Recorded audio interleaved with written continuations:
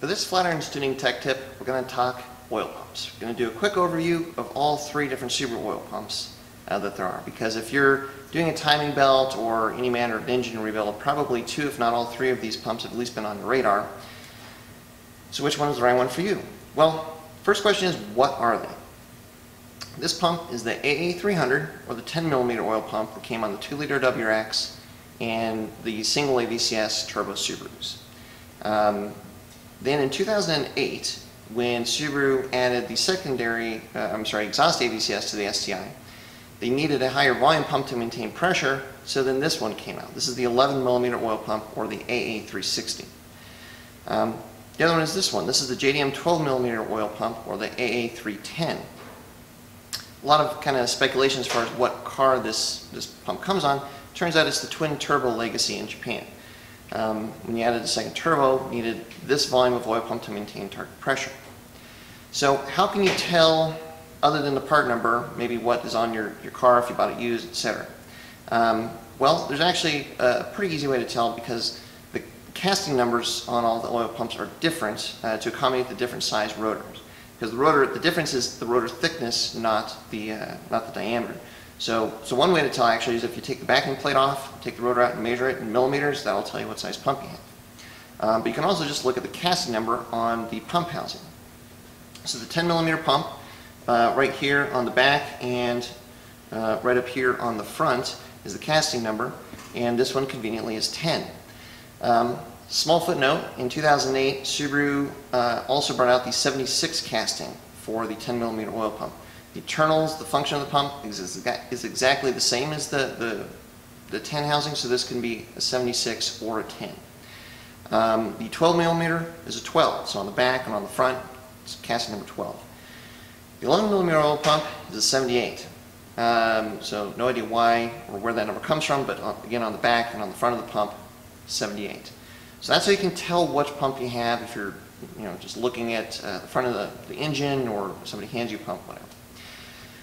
So now, how to pick the right pump for you. That is a difficult question, and I can't really give you a general answer, because there is no general answer. It's really going to come down to all the specific aspects of your build.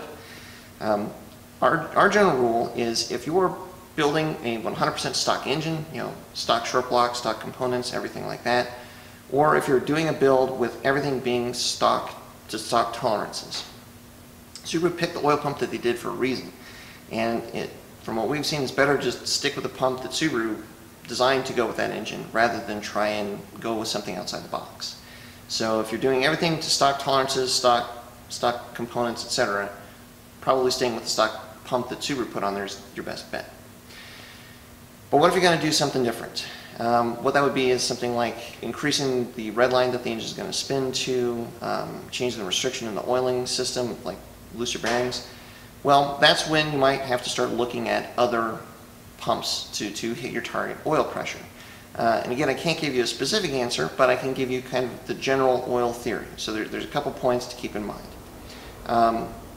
And before I even go into that, one thing that I'll mention is, if you're wanting to make a change like that, or going to be making a change like that, monitoring your oil pressure is crucial, so that with at least a gauge, if not actually doing data logging to see what your oil pressure is doing, and ideally have a baseline. So get some information before you make the change, and then look at what that is doing after the change, so you can make sure that you're getting the pressure that you need, at the right RPM, etc. And relevant to that, also keep in mind, oil pump is a big part of that, but the type of oil, the weight of oil, and the temperature of the oil, all of those also have a pretty big effect on oil pressure also. So make sure that you're looking at all of the aspects of your oiling system to make sure that you've got the right pump and are getting the results that you need. But so generally speaking, oil pump theory, this is not specific to Subaru, this is just general, very general. The larger the volume of pump, the larger the rotor cavity is that it's trying to fill every time it comes around to pull pump from the pan, put it into the engine. The lower the RPM threshold is, where that pump will then cavitate, and when the pump cavitates, it's no longer able to efficiently deliver oil pressure to the engine. So in theory, a larger pump will cavitate at a lower RPM threshold than a smaller rotor pump would. And again, what that is you'd have to measure it, but that's something to watch out for. So, point number 2 is if you're if you're changing the restriction of the oiling system at all. Textbook example would be deciding to go with a looser bearing clearance, because that's reducing the restriction on the oiling system going through the system, but also possibly changing the turbo, changing how the oil is fed to the turbo, or putting on like an external oil cooler with different size lines. Changing that restriction, especially reducing the restriction, can likely require that you need a larger volume pump to maintain pressure. Just like when Subaru added AVCS, the 10 millimeter pump was still sufficient. When they added the second AVCS system, they needed a larger volume pump to maintain target pressure. So that's something to keep in mind if you're changing the restriction in the system. The last point to make is why is too big of a pump possibly a bad thing? Well, all of these pumps have a relief valve. So what that means is there's a maximum pressure that they will hit, and then the relief valve opens, and then the oil basically gets put into a holding pattern around the pump. You don't want the pump or the oil to sit in the holding pattern of the pump any longer than it absolutely has to, because as it's just going around and around, you're heating that oil up, which can possibly compromise viscosity, and possibly frothing the oil up, which can also compromise pressure and viscosity. So you want to look at the relief valve pressure, and especially if you're modifying the relief valve pressure, you want to make sure that you're not running into an issue there. But as far as too large of a pump, what would happen is you now have a much higher volume than required to hit your target pressure, so you're going to hit that relief valve pressure much sooner. So the oil will spend a lot more time going around that holding pattern and possibly causing an issue. And just kind of as a footnote, if you increase that maximum pressure threshold, well, you're increasing that pressure now for the entire system. And so anywhere that the oil goes through, there's a lot of seals and gaskets and stuff that it's making contact with. And if you now exceeded the capacity of those gaskets, you could actually have issues with seals and leaks and that sort of thing. So again, picking the right pump is pretty important. And those are just kind of the broad things to look for.